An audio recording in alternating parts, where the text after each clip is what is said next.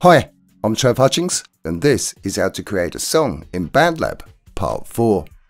How to change the tempo.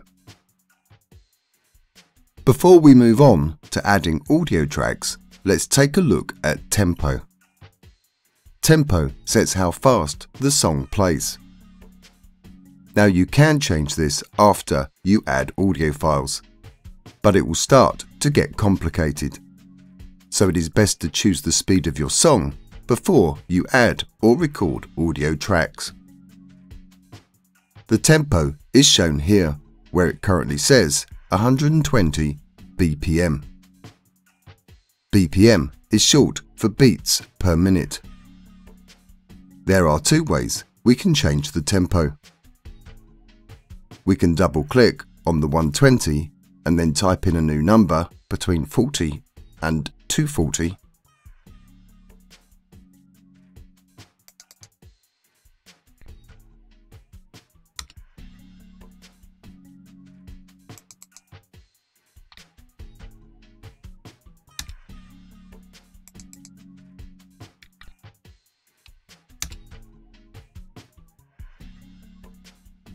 Or we can move the mouse cursor over the BPM so it turns into this double-headed arrow. Now press down on the left mouse button and drag down to reduce the number,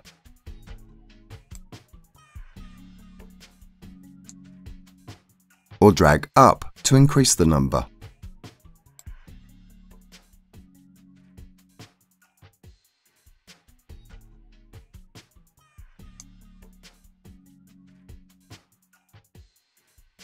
Changing the tempo will change the feel of the song.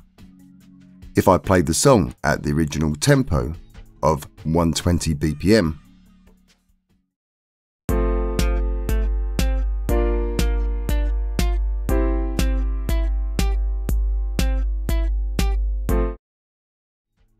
then reduce the tempo to 90 BPM and play again,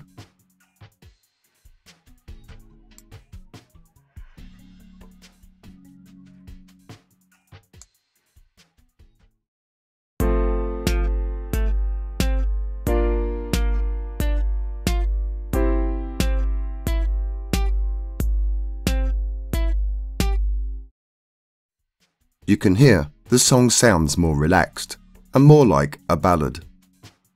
And if I now increase the tempo to 240 BPM and play again,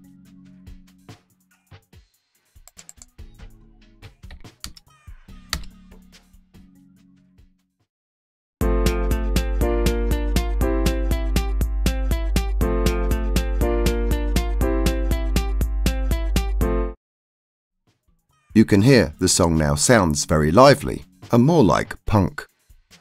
Most music styles, though, will sit between 90 and 140.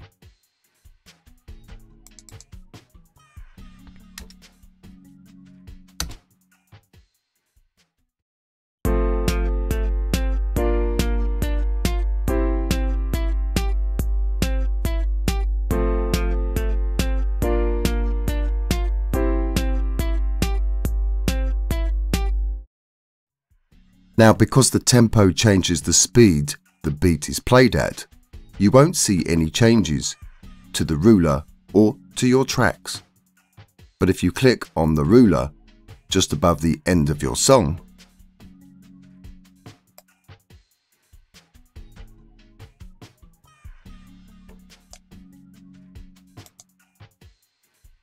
you will see the length of your song in minutes and seconds has changed. Here, by changing the tempo from 120 to 140 BPM, my song is now 2 minutes and 30 seconds long instead of 2 minutes and 56 seconds. So increasing the tempo will make your song shorter, and reducing the tempo will make your song longer.